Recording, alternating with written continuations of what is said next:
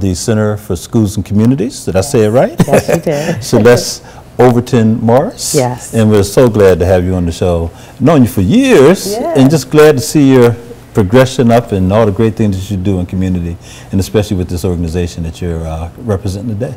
Oh, thank you both for having me.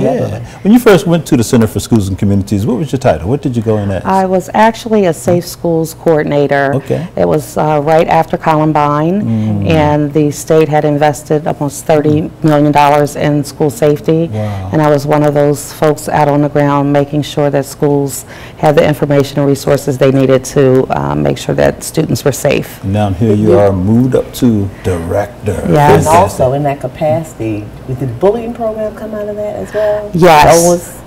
Yes. Oveus. We at the center house the Center for Safe Schools, and that work includes all safety, school safety and violence prevention work, which includes bullying prevention and the Oveus program. Actually, we house the largest known Oveus bullying prevention network in the country that we know of. Yeah. That's great stuff. So I know a lot of people don't know all of what you do, what the Center for Schools and Communities do. So just give us a an overview of the kind of work you do. Sure. The center is a division of the Central Susquehanna Intermediate Unit. It's IU-16, actually located up in Milton, Pennsylvania. We have an office here in Camp Hill, Pennsylvania, and our work really focuses on intervention and prevention initiatives. Some are funded by the State Department, some are public funds from other agencies, and some are private funds from foundations. And what we really do is really help school districts, community-based organizations, and those agencies working with children, youth, and families to improve the services directed at those children, youth, and families. Fantastic. Right. This is good. And how long has the agency been around, by the way? We've been around since 1988, so we'll be celebrating our 30th year next year, and we're really excited about having an open house and doing some activities around that for agencies in the state to get to know us better. We were joking before we came on the air about the two agencies that have a similar title, Right, so we won't talk about that other agency. They do good work. They do great work, yes indeed. But people sometimes tend to get it mixed up, and so we want to be very clear. You are the Center for Schools and Communities, and you're located in, is it Des Moines? In Camp Hill, Pennsylvania, right off of Erfurt Road. Good. But can I ask, going back history-wise, was there any sort of evolution with that, with cities and schools? Remember cities and schools back in the 80s? Yes. So communities and schools is part of the, they're one of our partners, and we've worked with them in several aspects. One in statewide work as the Department of Education looks at community schools, and also as a partner in some training and professional development that we provide to educators around how communities can support schools and students and families. Fantastic, good stuff. Now, you're currently in the doctoral program. Correct. Because you love education. Because I love education.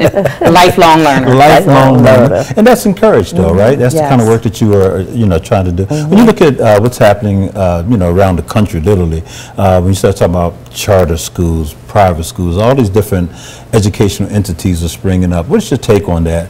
And how can we best, as a community, utilize all of the services that are out there? I'm a big proponent and an advocate for public schooling. But I realize that all these other schools are here, and so I'm not trying to knock them down. But, are we on the right track, or what's going on here? Just putting you on the spot. Yeah, putting you on the spot, no problem. So I'm a big advocate of public schools, too. Most of the work we do are with public schools in Pennsylvania, including charter schools, which are two public schools. True. I think for me, what's important is leadership at all levels, whether it's at the student level, parent level, community level, and at the administrative level in the districts, and or at the superintendent level. I think one of the things that we are looking at and are finding and research is that, for this generation who are digital natives, we're digital immigrants, how do we begin to transform our education system in a way that speaks to the young people it's supposed to teach? So when you're thinking about Facebook and Instagram and iTunes and the mass customization of almost every other thing in their lives other than education. So how do we really begin to build systems that allow young people to enter wherever they are and get through the learning objectives that they need to meet certain requirements and move on or stay back until they get it. And so I think as we begin to build systems like that, we'll see better outcomes for young people. Fantastic. I like you say they're, when you say natives and we're immigrants? Yes, yes. Is that what I am? Because I'm still way out there. Yes. I mean, what do you do with, you know, I have a 2-year-old nephew, great nephew, who knows the passcode to open his mom's iPhone. So when that child enters kindergarten, how do you teach a child like that without, you know, kind of breaking their spirit by saying you have to sit at a desk and be still and listen to the teacher? So looking for those more kind of project-based learning that incorporate team. Kind of, we know social skills are greatly, are a great challenge for young people.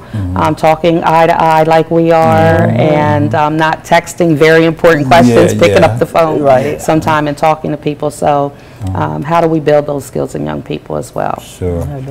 Now, you're originally from this area? Yes. Okay. And your mom, okay, who I understand was an icon, basically, and all the work, and Nate talks about her so lovingly all the time. So your mom is? My mom is Joanne Robinson Overton, definitely a community organizer and advocate, one of the people whom I take my passion for education and the community and really wanting folks to be able to reach their maximum potential. Absolutely. Is she a nurse? She was a registered nurse by trade, a healer by in other places, in advocacy, definitely. You know, I always joke my earliest memory is being with her and my father at a golf rally in Washington, D.C., fighting against apartheid. So I grew up knowing how important the global world is and how it impacts different communities. So I carry that with me. And your husband is? My husband is Royce Morris. He's a partner in the law firm of Goldberg Kasman and currently running for Dauphin County judge. And I'm very, very proud of the work that he's done over his 25-year career and really speaking it into existence in November. I call him Judge Morris already. Yes, there you go. Well, I don't quite call him that. Not until he has to call me doctor. Right about that. Fair game, right? That's fantastic. Any children? Tell us about children. We have 2 sons. Ian is our oldest, and he lives in New York City in the Bronx with his fiance, and he works for Amazon. He's a graduate of Wharton Business School and has been able to parlay that into some corporate work at Amazon. So we're very proud of him. Our youngest son, Christian, actually just received word this week that he'll be working for, let me get it, the Pennsylvania Legislative Reference Bureau for the state. So what he'll be doing is working with legislative staff to set up new bills and do some research and make sure that they have the information they need as they design new bills. Such a learned family and legacy and all. Yeah, he's anticipating going back to law school next year, so we're very proud of both of them. Yes, been blessed. Very blessed. Fantastic. And then you've been blessed with becoming new director of an agency that's doing tremendous work in our community. And so how big is your agency? How many staff members are we talking and all that good stuff? Right, so we have about 60 staff and they are focused on a variety of areas of expertise and knowledge. Community and family engagement is a big part of the work we do. We are the statewide Office for Parents as Teachers program, and so that's a home visiting program that is in many communities that provides assistance to parents in helping them to parent their children for so that they can have a good educational experience. We also have, again, the Center for Safe Schools, which focuses on the bullying prevention. We started a new center, which I'm very excited about, the Center for Promotion of social and emotional learning. So we call it SIPSL. I like that. Yes, yes. So there's been recent legislation from the federal government really asking schools to focus on social and emotional learning, understanding that especially for some of our most at-risk students who have suffered trauma and continue to suffer trauma because they live in impoverished areas where there might be violence or because of things that are going on in their home. So how do you really speak to the whole child in a way that they can learn? And so, you know, very, very excited about that work. Fantastic. You know, we're doing a lot of work with fathers. And in fact, I work through Hamilton Health Center. They have a Fathers Together program. And also we do a lot of work with Pittsburgh University's Child Welfare Training Resource Center. And we do a lot of work around parents and fathers in particular. And so that's an area that I hope that you'll, you know, maybe pay some attention to, because without the father in the home, there's some serious consequences that are related to a child's development, both social, emotional, as well as academic. Right. So, you know, just think about it. And actually through our, one of the initiatives we work with is the Pregnant and Parenting Team Program. And so there are 29 sites throughout Pennsylvania that have these programs inside schools that really provide support to not only the mother, but also to the fathers. So there's a fatherhood initiative in which we really help fathers to understand what their rights are, what the responsibilities are. You know, the age of just the mom being the primary caregiver is not always true, so that we have fathers who are primary caregivers and wanting to ensure that they have the resources that they need to be successful with their children is very, very important. I'd like to sit with you and talk a little bit about those programs and see how we can, you know, maybe partner a little bit. We have a meeting once a month over at the, I always mess up the name, but it's the what is it called? The Mountain Restaurant. Blue Mountain Restaurant, off of Progress Avenue. Lingelstown Road. And so we try to get programs in our area to come together and just have a breakfast and talk and share. And we've had very good success with it. But I'd like to talk to you more about some of the things that are going on. Because we have the Fathering and Me program with a guy named Justin. Justin, I'm sorry about that, but we even had him on the show here, but Justin's doing a great job. And he's specifically targeting fathers who are involved in unintentional pregnancies. You know, and how all the dimensions that deals with. So a lot of work we can do together. So it's, I mean, a complex issue, and it touches various aspects of not only family life but community engagement and how our communities look every day to the people that live in them. And not to put you on the spot, but I asked the question anyhow. No problem, no problem. But you think about the national conversations today, especially with the new administration. Back in the day, we used to talk about No Child Left Behind. And now I understand that's being replaced with another legislation. ESSA. What's it? It's called ESSA, Every Student Succeeds Act. There you go. There you go. So contrast the two in your mind. What do you think? Is it a move forward, backwards? What are the pitfalls? What are the good parts about it?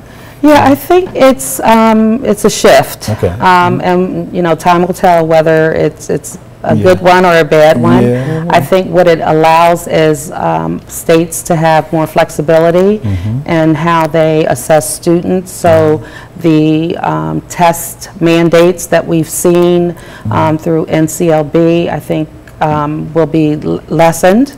And so again, this piece around social and emotional learning, parent engagement are all parts of ESSA. And so districts will be asked to make sure that as part of their comprehensive plans, those things are included. So I do think there are some great advances that can be made if schools are resourced with the tools and dollars to actually be able to do some of the things outlined. So let me ask you, in your new role and position, what do you see long-term vision as to how this can truly embrace and really be available for the community, for the whole family, and moving them to more successful opportunities and ways? Right. So our mission really is to empower the organizations that serve children, youth, and families. So oftentimes, you know, in public service, we find that the turnover rate for staff is high. They may not necessarily be trained the way they need to in order to meet the needs of the constituents that they serve. So our role is really to come in alongside of those agencies and make sure that they have high quality professional development opportunities, that there's coaching available to them, that there are resources and research-based information that they can use to better serve their clients. We've seen, you know, especially around issues around equity and access and education. We know there was a new study released saying that 82% of all school teachers are white and female, and yet we're in our schools we're seeing an increase in majority minority populations. And so how do we as an organization come alongside school districts and teachers and help them understand the cultural relevance of the students in their classrooms and use that as an advantage in the classroom instead of a disadvantage? Absolutely. You know, when I first heard that statistic, it just blew me away. Yes. I said, that can't be true. It is true. 82%. Can you imagine? You know, and so it also begs the question why so many of us are not going into education. Correct. Or are we being locked out of it? I wonder what the, you know, what the deal is. Yeah, so maybe well, I think it's hard to see, you know, to think about being what you don't see, right? True. So it's kind of a self-fulfilling prophecy in some ways. I also think, you know, there was a time when we encouraged our young people to be teachers. Yes, there was. And I don't think that the teaching profession is as well respected as it should be or once was. So I think once young people can understand the importance of their gift to education and being in a classroom, teaching children that look like them and come from backgrounds like them, and how important that can be, then we can increase that number. There was a time when they used to have the incentive scholarships, whatever they call them. So if I went to college and I majored in education and then I worked in the field for 5 years or something like that, there would be so much forgiveness in terms of my loans and all that kind of stuff. I wonder if those programs still exist. They do. The Public Service Loan Forgiveness Program still exists. I believe there's the Teach America program that still exists. The problem, I think, is even with those programs, having pre-service teachers prepared to come into urban or rural environments where they may not have necessarily developed the skills and expertise to teach, and classrooms where behavior management may be an issue, or the issues around poverty. So how do you teach a child who doesn't have someone at home to do their homework with, or who may be coming to school hungry or with the same clothes on or from a shelter? And so our pre-service teachers, if they're not prepared for those kinds of students in their classrooms, often leave after the first or second year. And that impacts the stability of the school system and impacts overall academic achievement for those schools. Now you have also annually a conference, and you have one coming up this spring. Yes. And what is the major theme for this conference? Well, actually, we probably train about 10,000 people a year. All right. Either through online webinars, face-to-face trainings, and large conferences. So this year we have several conferences. One is going to be our Social and Emotional Learning Conference, and that will be in May. We will be doing some regional trainings throughout the state around school safety issues. As you know, there's some legislation currently sitting in the, I believe it's in the House, on whether or not teachers will be able to bring guns to school. And so really thinking critically about what kind of policies and procedures need to be in place if that legislation is in fact passed. So we have multiple trainings. I encourage people to visit our website and take a look, and most of our conferences are free. Some are of minimal fees, but great. We always try to bring in high quality speakers, you know, who bring some diverse thought processes and And we're really excited about the work we are able to do. Over the years, I've been able to attend a number of your conferences, and they're just excellent, absolutely excellent. I want to take a quick, detour here. Pat, if you would talk real quickly about the Holistic Health Wellness Center that's coming up. I can hold that up for you. Yeah, in October, sometime by the latter part of October, Life Esteem is really proud to announce that we'll be opening up a Holistic Health Wellness Center, which we call our Path to Wholeness, where we're going to have programs, activities, practices to include everything from meditation, mindfulness, which our guest says that they do some of those type of services. Yes. And so we'll be calling on her, creative writing, journaling, looking at massage therapy, Reiki, Pilates, yoga, drumming circles, therapeutic writing, therapeutic writing, and just looking at the multiple pathways that people can utilize to make themselves whole. And I call it the Healthy Living Circle, which embraces spiritual, mental, emotional, and spiritual needs. Physical as well. So please look out for that. Any information, anybody wants to be a part and participate, they can get in touch with me at 717-608-2302. And another program coming up on October the 15th at the State Museum of Pennsylvania. It's called the Multicultural Storytelling Festival. It's absolutely free to the public. It's going to be a lot of fun. We have all kinds of activities going on, but the Storytelling Festival is designed for you to come in and tell a part of your story. So each person that signs up will get 10 minutes to tell a part of their story. We're going to intentionally go out and get certain people like Shilest Overton, Morrison, and ask her to come in. Awesome. It would be lovely to have her, have your mother as well, to come in and the storytelling sharing is just an incredible day. We've done it a number of years now, and it's just getting bigger and bigger. So if you'd like to sign up, you can always give me a call at area code 717-608-2312. Again, that's 608-2312. And it's free, it's fun, and you'll have a great time. October the 15th at the State Museum. So Sylvester, so we just wanted to mention that. But back to what you're doing. So persons who want to get in touch with your office, who is the average consumer, let's say the average person watching this program, why would they contact your office? What kind of services would they be looking for? So the average consumer, first of all, would be a community-based organization or a school district or a single school themselves, and they would be contacting us because they may want professional development or some coaching or some consulting for their district or agency around, as I said, parent engagement, school safety, social and emotional learning.